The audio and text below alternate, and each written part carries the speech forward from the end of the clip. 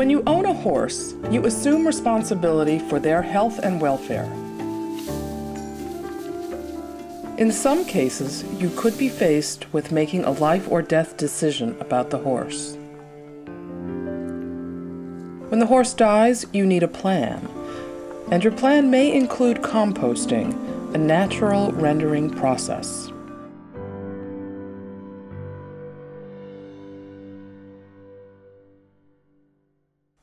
Static pile composting is pretty magical. The animal is enveloped in carbon-based material and left for months or years with no turning or work required. It's a safe and environmentally sound solution and can be done at any time of year using the kind of equipment found on most farms. It's a good idea to plan ahead. Have some coarse wood chips, shavings, or other coarse carbon materials on hand, and choose a composting site. Select a site that is well drained, at least 200 feet from any water, including streams, creeks, sinkholes, seasonal seeps, or other landscape features which indicate that the area is hydrologically sensitive. Create a 2-foot-high bed of bulky, absorbent, carbonaceous material, like wood chips that have big pieces, 4 to 6 inches long. Utility and municipal wood chips work well. Make sure that the base is 2 feet high and big enough to allow for a 2-foot clearance around the entire carcass.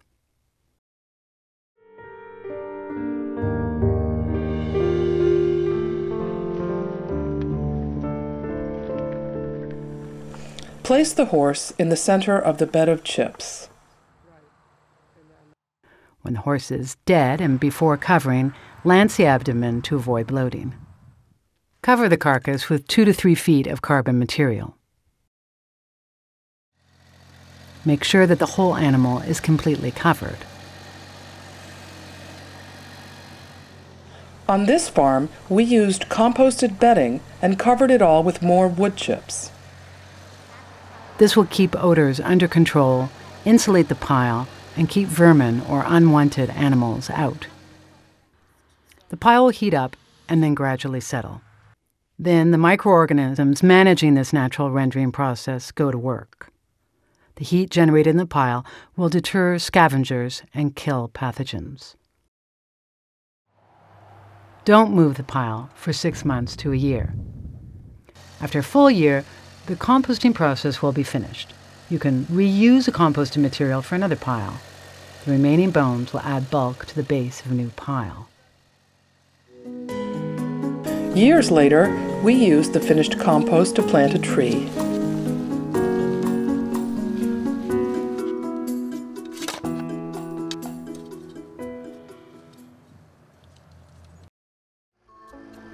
Composting works with one animal or many animals.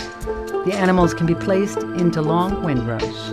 On small farms or large, or in the event of a disaster, natural rendering, the composting of horse mortalities, can be very useful.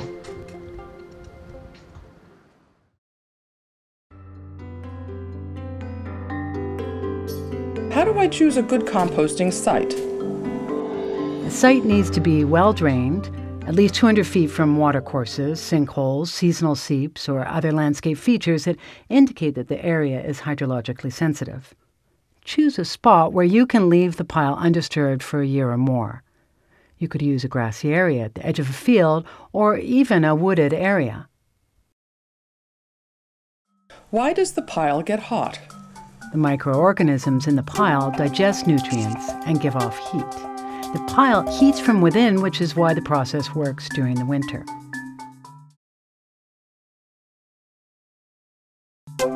Is it environmentally safe to compost a euthanized animal? Euthanasia drugs will decompose sufficiently during the composting process. Why lance the animal before covering? If the skin is totally intact, the animal will bloat and the woody material may come off, exposing the horse. What happens to the bones? The bones of mature animals persist in the pile for several years. Bones will add bulk to a new pile.